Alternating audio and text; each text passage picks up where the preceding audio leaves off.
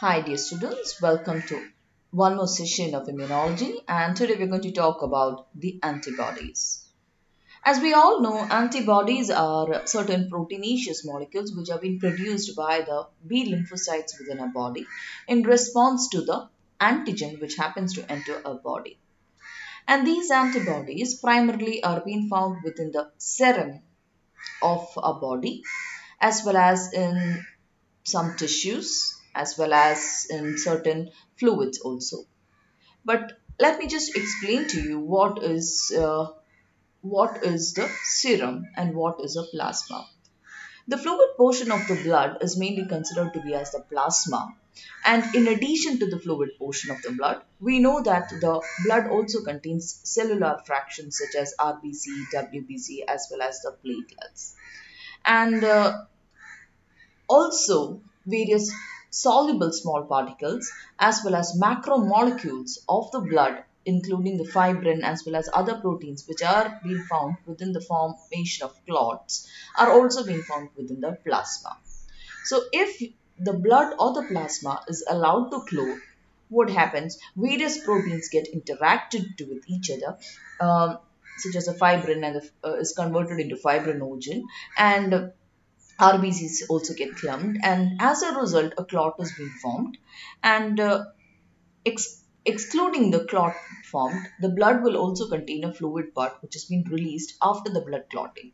That is referred to as a serum. And it is known that it is within this serum that the antibodies is being formed. Now, if you go to try to explore this, this is the whole blood, and when you allow it to sediment you can see that the RBC, WBC and platelets get settled like this, and the fluid portion which remains on top is referred to as a plasma. And if the blood gets clotted, the RBC as well as the platelets will get clotted and you will form a clot over at the bottom, and a fluid portion is being found on top, that is referred to as the serum. And it is within this serum is the antibodies. Now, what is the antibodies? Antibody is also known as immunoglobulin and it is a glycoprotein. It is represented by Ig or AB for our convenience, and they are usually serum active proteins which have been found against the antigen and which is capable of reacting with the antigen. They are mainly being found in the serum, body fluids, and in the tissues. And to note that these immunoglobulins are being produced only by the vertebrates only in response to the antigens. And the cells which mainly produce these immunoglobulins are the B lymphocytes, especially the plasma cells when they get activated by a particular antigen. The discovery of the antibodies and what is the type of their nature was being discovered by Theselius and Cabot in 1939. What they did was they immunized some rabbits with a protein called ovalbumin. Albumin is the egg white, okay, and they took the what is it? They took the serum of the rabbits and they carried out a electrophoresis, and they found that it mainly the serum contained four different fractions of globulins, like uh, one was albumin which they had inoculated, then there was alpha globulin, beta globulin and gamma globulin. Later on, what they did, they took another aliquot of the serum and interacted it with albumin to see whether which and of course that time what would happen, the proteins in the serum would interact with albumin, and after interaction they were again electrophoresed, and they saw that there was a decline in the gamma fraction of the antibody of the proteins on electrophoresis. Okay, so they concluded that immunoglobulins are being found to be in as gamma globulins. You just have to know what is the nature of the immunoglobulin. Now, let's move on.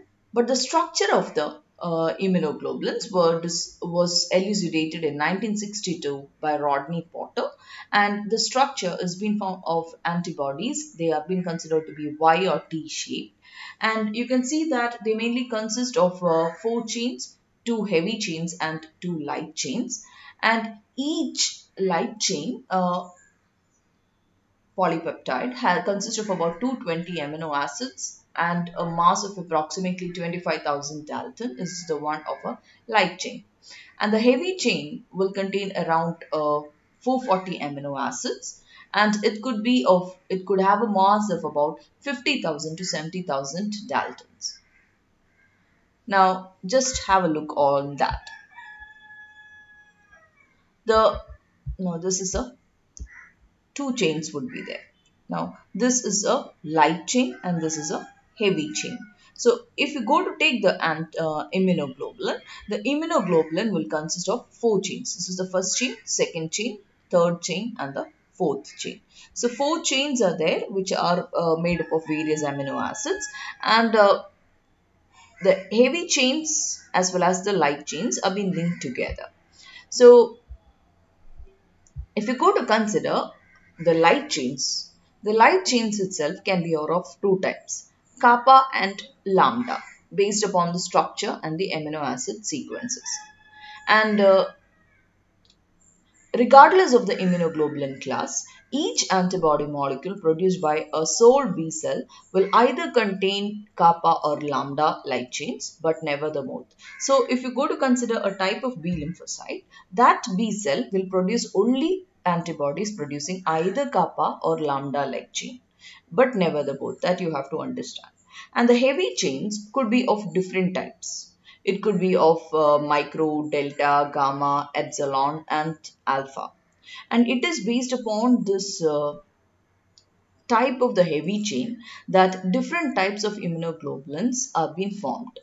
Do remember that antibodies against a particular antigen itself, what happens? Different class of antibodies can be formed. They are IgG, IgA, IgM, IgD and IgE. Okay, and all these different antibodies which have been produced against a single antigen, they mainly differ in their heavy chains. I guess you can look into this. If this is a heavy chain, when this heavy chain gets changed, that will result into the different classes of the antibodies. Now they are mainly, now if you take a particular B lymphocyte, the order of the antibodies against a particular antigen is MDGA. Okay, just look here, MDGEA. The first, if one particular COVID-19 antigen is COVID-19 virus is coming and you're trying to produce antibodies against it, and you have a B lymphocyte, that B lymphocyte will first produce a IgM type of antibody, then it will form a IgD type of antibody, okay, then IgG, then IgA and IgA. So MDGA, that is the order in which the type of antibodies which are being formed, and they mainly differ in the heavy chains of these antibodies. Now, what are these? What are the characteristics of these antibodies? Let's talk about IgM first. IgM is a pentamer molecule. That is, it is the first antibody which has been formed when an antigen comes, and it increases transiently. So the recent infection is being denoted by the presence of IgM. Here, 5 antibody molecules are being linked together to form a pentamer molecule. And after IgM, IgD is being formed. Now, this is also being is not a pentamer, it is a monomer, but the exact function of that is not known. After D, then IgG type of immunoglobulin is being produced by the same type of B lymphocyte, and they are the ones which carry out the functions of opsonization and neutralization. And they also can be classified into different classes: IgG1, IgG2, 3 as well as IgG4. And after G, you can have IgE type of antibodies are being formed by the same B lymphocytes, and they are the ones which are being involved in the allergic function. And IgA is called the secretory antibody. They are expressed in the mucosal tissues, and they can occur as dimers after the secretion. So if you go to consider your uh, human body, different types of antibodies are being formed in different thing. Now, the secretions mainly contain the IgA type of antibodies, and when you have allergic responses, it is the IgE type of antibody which is being formed. So, different antibodies have different functions or different roles, and the type or the location in which they are being formed also being varied. Now, regardless of the type, you can see that all the antibodies do have certain constant regions as well as certain variable regions. That is, if you go to consider the heavy chain and the light chain, you can see this light blue portion. This light blue portion of the heavy chain and the light chain do contain more or less constant type of amino acids, and hence they are called the constant regions. The other one portions, they are referred to as the variable region. That is, the amino acids in this is a heavy chain. This portion and the amino acids in the uh, end of the light chain is also being found to be variable. That is called the what? Variable region. So these amino, it is this region in fact which will change with different antigens. Now, if you go to consider an antibody interacting with an antigen, it is the variable region which will interact with the antigen. And so, the changes in this variable region will enable the antibody to bind with different antigens. So, what is a constant region? As I told you, the amino acid sequence that do not vary significantly between the antibodies of the same class, uh, that regions are referred to as the constant regions. And when the constant regions have been present in the light chain, they are called the Cl regions. And when the constant regions have been present in the heavy chain, it is called the Ch region. And we also do have a variable region called the Vl and the Vh for each antibody. And it is the variable region of the antibody that forms the antigen binding sites of the antibodies. Now, again, if you go to digest an antibody using different proteins like the pepsin and papain, you get different fragments. On pepsin digestion, you get one fragment called the Fc fragment or the fragment crystallizable, and the second one is called the Fab2 fragments. That is two Fab fragments together bound. And if you go to take the immunoglobulin, bind it with another enzyme called the papain, you get Fc fragment and the Fab2 fragment split into two. Now, this portion is a crystallizable portion, and this mainly constitutes the what? The portion which interacts with the antigen. So that's about the four chains. The stalk of the Y is called the fragment crystallizable on digestion, and they can mainly bind to the host cell by interacting with a cell surface Fc receptors. And the top of the Y consists of two antigen binding fragments that bind with the compatible epitopes. You know what is an epitope? The part of the what? The part of the antibody which interacts with the antigen is referred to as the part of the antigen, yeah, the part of the antigen with which the antibody interact is called the epitope. I told you in this classes we had told on the surface of the antigen only small regions the antibodies will go and bind. That is referred to as the epitope. So it is the Fab portion which will interact with the epitope of the particular antigen. So the Fc fragments are mainly consist of only two constant regions, whereas the Fab fragments have both the constant as well as the variable regions. And both the heavy and the light chain consist of several homologous units of about 100 to 110 amino acids, and within each unit called the domain, you can see that there are disulfide bonds which form a loop of approximately 60 amino acids, and there would be also interchain disulfide bonds also. If you have not noticed it, you can see here. In each heavy chain and a light chain, there are intra-chain disulfide bonds. So you can see there are loop-like structures and intra-chain disulfide bonds are there. This is a light chain here. And look in the heavy chain also, you have intra-chain disulfide bonds. And at the same time, inter-chain disulfide bonds is also being formed. That is, the heavy chain and the heavy chain is also being linked together by a disulfide bond. And this region, where the neck of this antibody is referred to as the hinge region. That is this portion. That is the neck of the Y is referred to as the hinge region.